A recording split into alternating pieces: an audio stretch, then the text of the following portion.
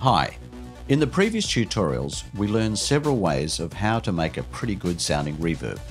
Before we get to more advanced algorithms, we need to take care of a few essential things that will tremendously improve our reverbs and make them more convincing and realistic. First, the dampening. In our physical world, the sound waves are constantly being altered.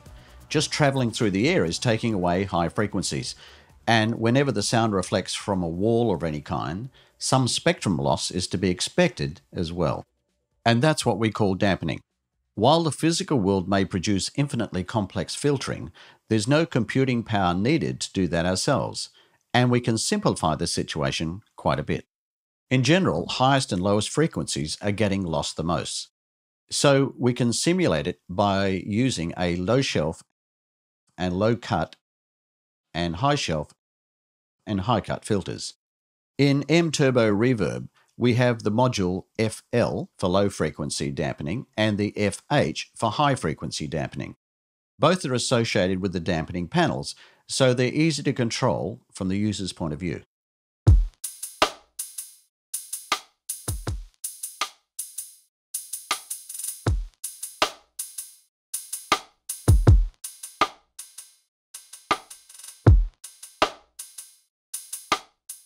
You can use these to process the output, like this for example.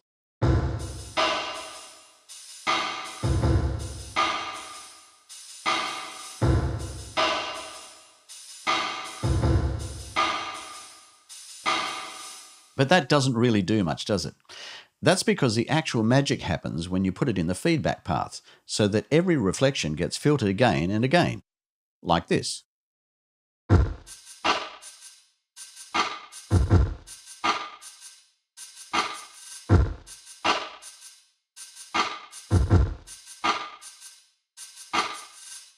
Our reverb is now way more realistic, and the filtering even helps with the resonances.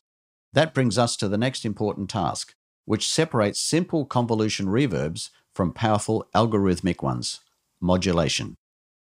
Reflections from a comb filter or all-pass diffuser are exact copies of the original signal, and when a signal gets mixed with its delayed copies, resonances are formed. The goal is to make every reflection slightly different, so they don't clash so much, which in effect make the resonances less prominent. Dampening is a nice way to do that, and in a way, it's pretty much the same as treating a room using sound absorption panels. MTurboReverb also lets you use a randomized all-pass filter, FA, which by the way, isn't the same as the all-pass diffuser. This one only alters the phase of the signal. So let's try this.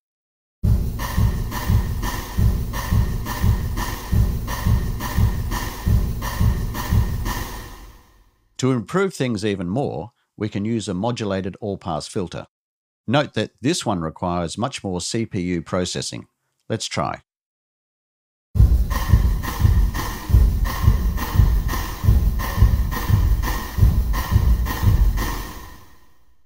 Finally, there's module F, which can be just about any classic filter you use in equalizers, for example. So let's try the following algorithm.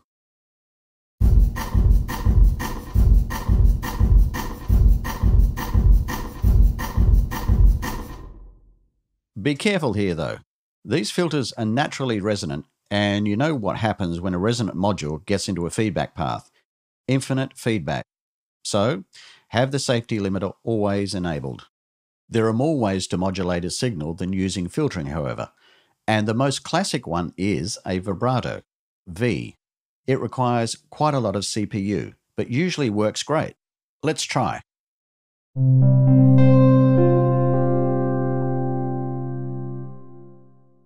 Note that overusing vibrato may produce some quite honky-tonky stuff.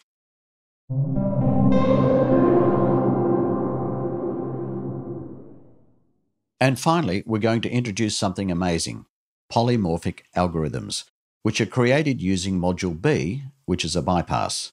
Yes, that's right, a simple bypass. Depending on the seed, it either processes the modules you put into it or not. While that may seem like a trivial thing, it opens up a new world of possibilities. Consider this algorithm.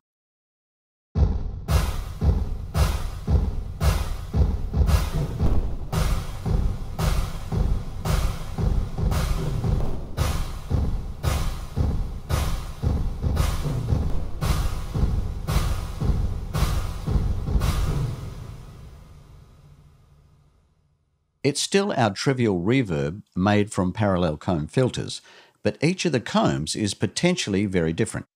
In the feedback paths, one may have a diffuser, another a dampening filter, another a vibrato, another may have all of these, or nothing at all. Besides the creative potential, it can also help you save CPU by using consuming modulations only in some modules. And soon we'll finally get serious. Thanks for watching.